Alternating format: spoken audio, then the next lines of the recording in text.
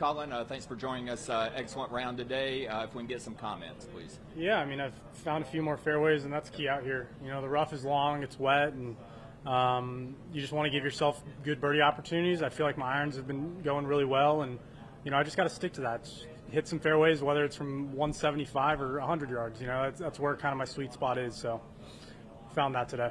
I know Jason's 10 under, but you're at T7 right now, so just talk a little bit about your thoughts going into the weekend. Yeah, obviously I've got some work to do. A lot of low scores still out here. Who knows what the afternoon wave is going to post with some rain, but you know, overall the game feels good. I still put myself in a couple bad spots and didn't make up and down, but other than that, you know, just got to keep sticking to what I've been doing and stick to the game plan. Speaking of feeling good, how does it feel to be done before the weather comes in this afternoon? It's great. I've got a big smile. I was hoping that we'd get in even 9 holes, but obviously the storm kind of held itself, and to have just a little sprinkle on pretty much our last putt was very fortuitous for our round.